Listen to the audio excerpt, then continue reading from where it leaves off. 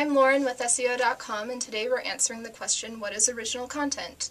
So original content is what you write yourself and you don't get it anywhere else.